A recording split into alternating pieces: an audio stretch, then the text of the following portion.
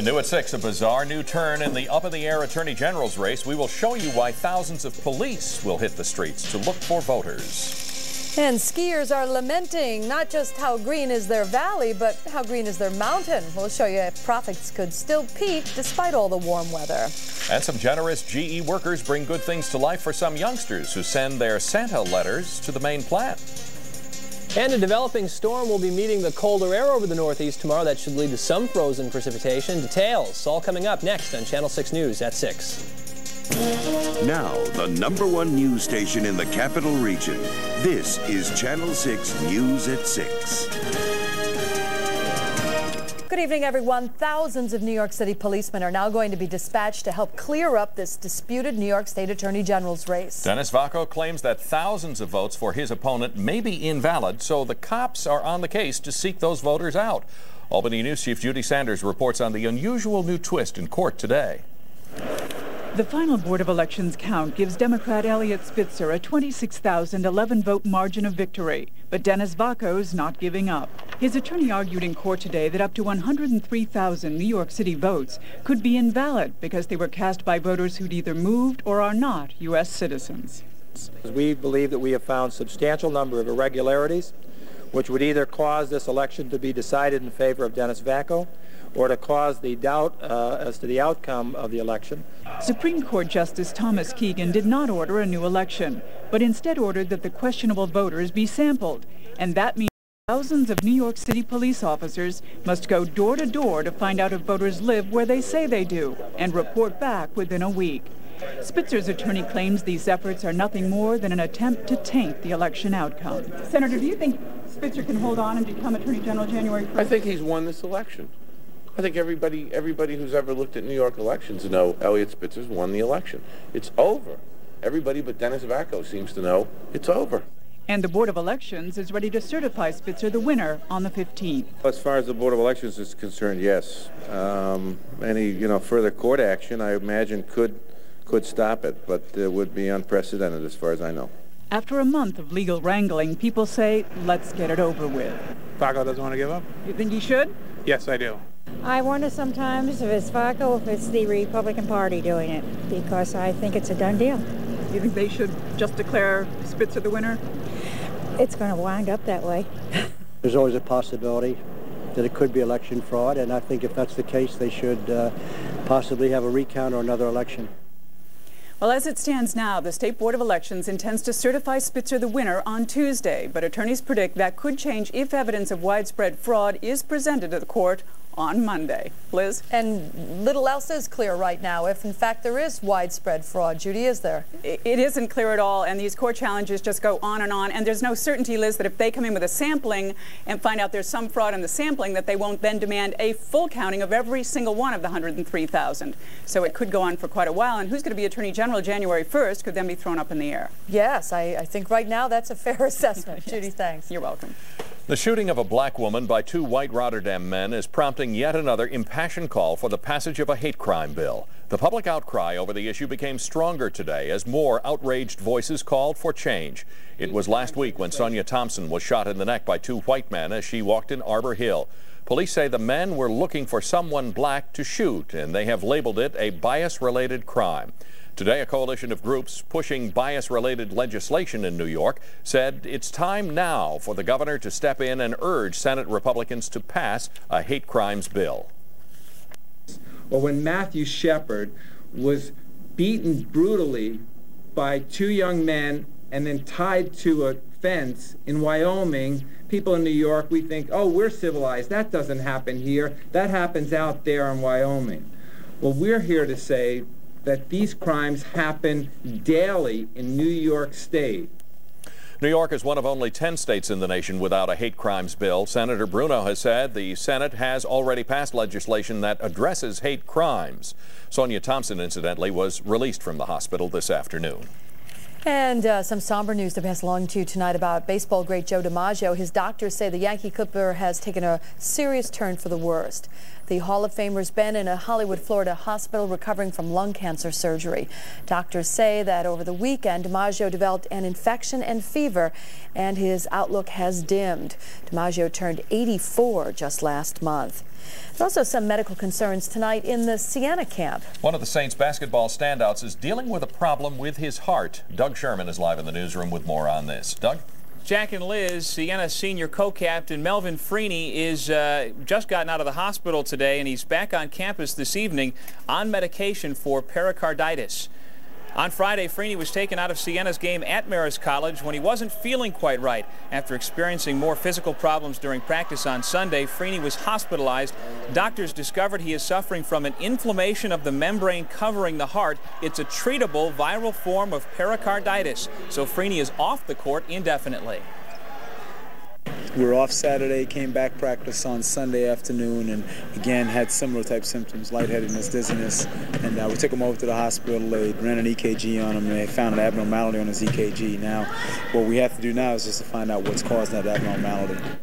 Hewitt and the rest of the Siena basketball team are en route as we speak to Hamilton, where they will play tomorrow night. But as we mentioned, Melvin Freeney is off the court indefinitely with the form of pericarditis. The good news is, though, that apparently it is treatable, and they're hoping that he will be able to get back onto the court before too terribly long. Jack, back to you.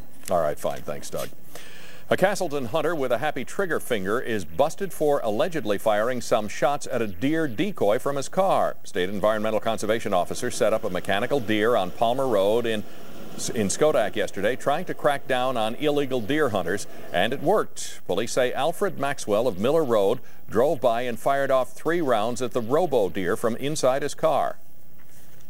We received complaints from private property owners where they're having this type of problems, and we'll bring the decoy in to address those problems to get a few of the bad apples that are out there that are doing the road hunting illegally.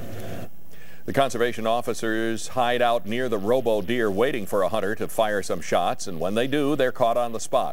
Miller pleaded his charge with several violations and is ordered to pay a $5,500 fine. Avid skiers long for the first weekend after Thanksgiving, traditionally the start of the winter season, but unusually warm weather, we're all aware of that, has certainly melted their desire and the profits at local ski resorts. Mary Beth Wenger tells us when peak profits may be ahead. The hills are alive, but not with the sound of schussing. Normally on December 7th, people would be tearing down the slopes, but because of this streak of unseasonably warm weather, business is going downhill. You'd think that would have people like Tyler Fairbank of Jiminy Peak taking a powder, but guess what? It hurts. You know, we'd much prefer to get off to a good start and get things rolling, but it doesn't kill us by any stretch of the imagination. Even though conditions aren't ideal, the folks at Jiminy aren't considering it a disaster just yet. In fact, if they get big snow by Christmas week, they could be riding high. Christmas week can make up in the neighborhood of 10 to 15% of our total business for the winter. With the cold front moving in, Fairbank and his staff are poised for action. If temperatures get down to 28 degrees, all 125 high-tech snow guns are aimed to generate an avalanche. In about 48 hours of snowmaking, we can get 25% of the mountain open. Give us a week of good snowmaking and look out. But when it's green in the lowlands, people don't get psyched for skiing. A reality check is as close as Jiminy's website. We tell people to go to our website to check out the mountain cam image of the day so that, hey, if they don't look out their window and see snow, they can go on the web and see, hey, it's at Jiminy. Fairbanks says Albany is the second biggest skiing city in the Northeast, right after Boston. Okay. So if normal winter comes as expected, there should be no shredding of profits. Mary Beth Wenger, Channel 6 News, Hancock, Massachusetts. It's a pretty shot, wasn't it? Yeah. Forgot what it looked like. I know you don't. Not unhappy. And if is the big word right now. Just ahead on Channel 6 News, caught on tape, we will show you what an area store owner found out when he rolled on one of his clerks on the job. Hi, I'm DiNicola, and coming up, you want a great book for the entire family? This is it. I'm going to tell you more about it. Stay around.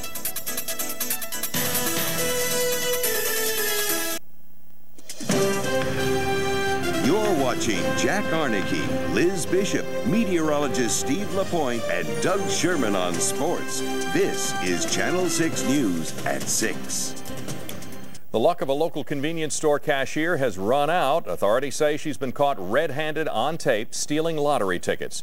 The owner of Shortstops in New Scotland got suspicious when he noticed this discrepancy with some scratch-off lottery tickets, so he set up a surveillance camera. Authorities say he taped his clerk, 20-year-old Danielle Wright, stealing the tickets. Authorities say the Delmar woman stole more than $4,000 worth of tickets. They don't know how much money she won. The state lottery division press charges if it chooses.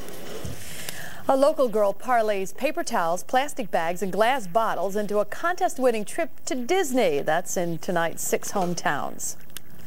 I'm so happy. I can't believe that I won. Amanda Wheelis of Schenectady High School won the drawing for the top state prize. It's a trip for 4 to Disney for winning the America Recycles Day contest. Amanda was among 75,000 students who took the pledge statewide to recycle more and to buy recycled products and packaging. Congratulations. A year before the millennium, retrospectives of our century have already begun. In DiNicola's world, a perspective. Dan has a book which he says will delight the entire family. So here it is. No boring, highfalutin essays, but a century's worth of events, anecdotes, and photos of important Americans. Some you've heard of, others the teachers never told you about. It's the American Century, an informative, intelligent, and highly entertaining history of our century. No stodgy history book writing here. And the wonderful thing about it, you don't have to read it from front to back. Turn to any page, and I guarantee history has never been so much fun. Read this, and you'll be as smart as most history teachers. And given the fact that most high school history books are censored in order to appease people from different regions of the country, this is perfect, whether you're a kid or a PhD. Sharp bits about presidents, gangsters, Capone, here he is at a baseball game, immigration, union riots, race riots, wars, debacles like the Iran invasion in 1980, and a reminder of what it was like for kids really just a few years ago. The picture's going to be horrid or wonderful. Jimmy Stewart enlisting, Bogart and Bacall defying Congress. All you need to know about Jimmy Hoffa and Cesar Chavez, the American spies, the Rosenbergs, how Eisenhower did something highly improper to get them executed, Lindbergh duped by the Nazis. And here's a fine portrait of immigrant hunchback Charles Steinmetz of Schenectady, an electrical wizard who remained a gentle religious socialist. You want a book that you can peruse and study for days, for weeks, for years? The American Century. What a terrific gift. I'm Dan DiNicola. The American Century costs $50, but Dan tells us that many bookstores are discounting it for as much as 30%. Which looks like good reading. Yeah, it would be interesting to go back. It would. All good things must come to an end. Unfortunately, and meteorologist Steve LaPointe is just ahead to end ours. And now, your Storm Team 6 forecast with meteorologist Steve LaPointe. Well, temperatures have been dropping most of the day, currently 47 degrees. We'll slip back another few degrees through 8, 9 o'clock. Low 40s, cooler, but still not cold. Skies mostly cloudy, still a bit breezy out there, but the winds have been diminishing through the day and should continue to diminish through the night. 47 now at Albany with a dew point at 29, northwesterly wind at 14, pressure 30.07, and with the cold front well to our east, that barometer is rising. Colder weather lurks to the north and northwest. Colder, but again, not cold. Given the time of the year, it's sometimes you get these warm spells that are followed by extremely cold spells, and it does not look like that's going to be the case. But still, Burlington's down to 40, Watertown 37, pair of 39s now out at Rochester and Buffalo with the 40s locally, and still some 50s in the mid-Hudson Valley, New York, hanging on to a 61-degree reading. But again, the cooler air coming in on the west and northwesterly wind flow. We do have clouds off to the south. There's a little jet stream disturbance which is producing this high cloud shield, and even some rain back in here. But this first batch of rain will be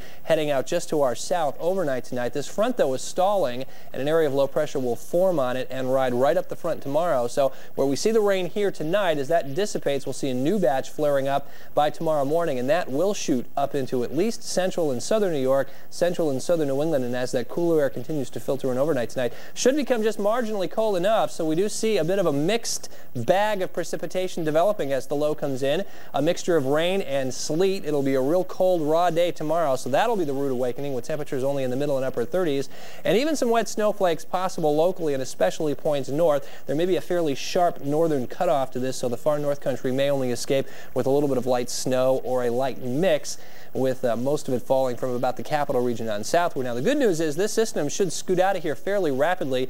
We'll start Wednesday with some clouds, but high pressure builds in from the west. The clouds go away, and we go over to mostly sunny skies, and temperatures actually fairly seasonable. Certainly a lot cooler than the warm spell we've had, but not cold. Temperatures in the low 40s Wednesday and likely again on Thursday. And the reason for that is the jet stream, still a split flow. The exceptionally mild air running all the way up the Atlantic seaboard into New York and New England today with all kinds of record temperatures set. And the northern branch of the jet stream locking that really cold air, the Arctic stuff, up in Canada, which sometimes this time of the year has a tendency to move southward, but not through at least Thursday and Friday, with really a very moderate pattern setting up. The very warm air off to the south and the main stormy weather developing off to the south and west again should keep us, at least after tomorrow, fairly tranquil and fairly moderate. With all that in mind, my forecast for tonight goes this way. We're looking at temperatures dropping back to near 30 with a mostly cloudy sky, certainly much cooler than the past few nights, but again, not cold.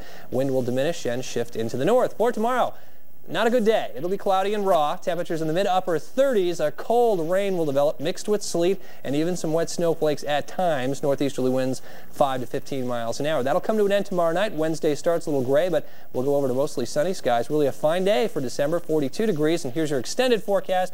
Looking at low 40s Thursday, close to 40. There will be a cold front Thursday night, Friday morning with maybe a couple of snow showers. It doesn't really cool the temperatures much. We'll still hang near 40 degrees coming up on Saturday with overnight lows in the 20s. That is fairly typical weather. 476 WRGB is the weather phone number, sponsored by Raymer and Flanagan. Forecasts also online at WRGB.com. So we bid a fond farewell to one of the great weather adventures of That's right. Record high today, by the way. I didn't mention it. 65 degrees, just to rub it in a little bit more. We'll miss it. All right. Yes. Thanks, Steve. Yep. Up next, a look back at yesterday's NFL action and how some of the local teams are doing. But the big story really is coming from Siena College. Doug has the latest on the health of senior co-captain Melvin Freeney. He's along with sports next. And now, sports with Doug Sherman. Welcome back, everybody. As we told you earlier in the newscast, Siena's Melvin Freeney has been lost to the team indefinitely with a condition called pericarditis. The senior co-captain has been diagnosed with an irregular heartbeat and a slightly enlarged heart. The first sign of trouble came Friday night in Poughkeepsie when Freeney took himself out of Siena's game against Marist and then never returned. The initial diagnosis at the gymnasium Friday was dehydration, but then in practice Saturday he felt off again. Siena's medical staff then hospitalized the 22-year-old where doctors discovered pericarditis through an EKG. It's a major void for the Saints, who lost for the first time on Friday night while their senior point guard was resting in the locker room. Freeney will miss tomorrow night's game at Colgate and remain out indefinitely. I think yesterday he was a little bit down, but I think he's realizing that as the tests come back and things are positive, I think his spirits are coming up a little bit. He was more concerned about playing in the game Tuesday night, but, you know, that's just a competitor.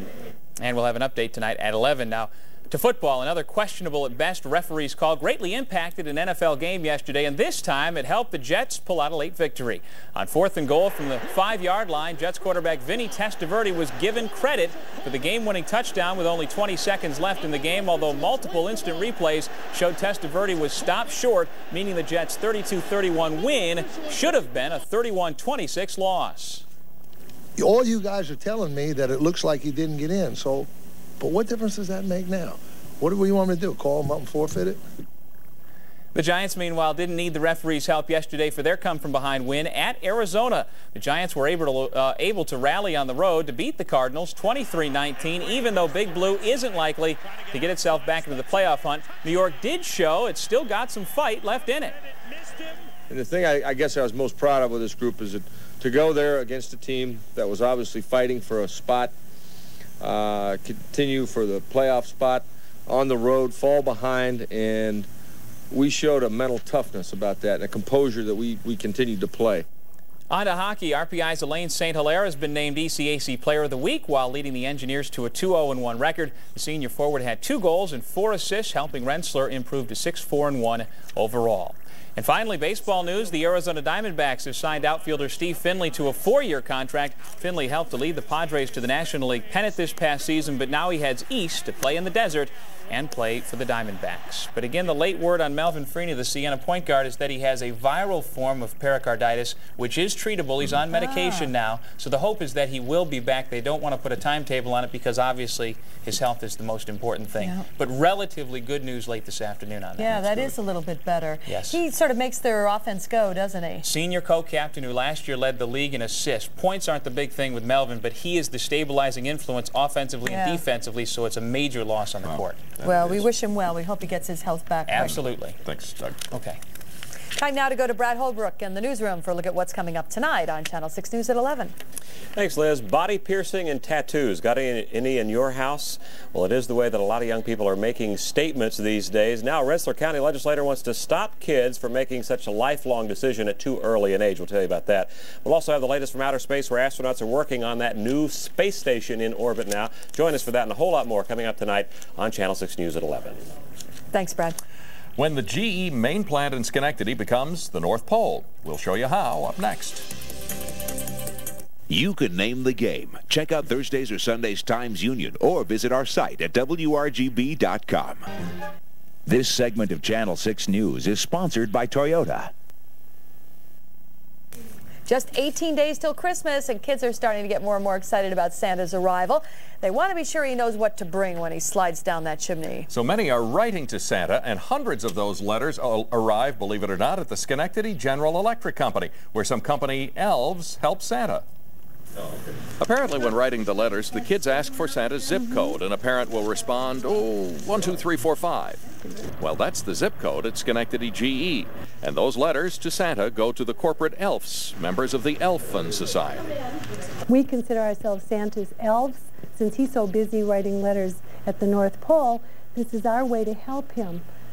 Several members of the Elfin Society get together at lunch and at other times and go through the letters that come from coast to coast. They share the stories with each other. There are the ones you'd expect, lots of them. One now that's 9 pages long, front and back of just I want. But mixed in are also touching ones, like the one last year from a boy in Phoenix. He was writing from a car. Unfortunately, he didn't have a home. They were homeless. And so he was just asking for his family to have a home because they were just living out of the car. Unfortunately, there was no return address, and we couldn't respond to that at all. But sometimes the Elfin Society can respond, like to the boy who just lost his little brother in an accident. And he asked for little toys for his sisters and brothers and not much for himself. One of the committee members was familiar with having read the story that was her original hometown. She and her sister went out and purchased Christmas presents for the family.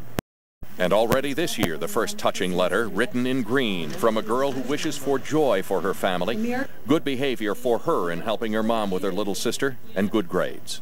We can't give her good grades, but we can sure encourage her when we answer the letter that she's already a very valuable and kind person to be thinking of everybody else.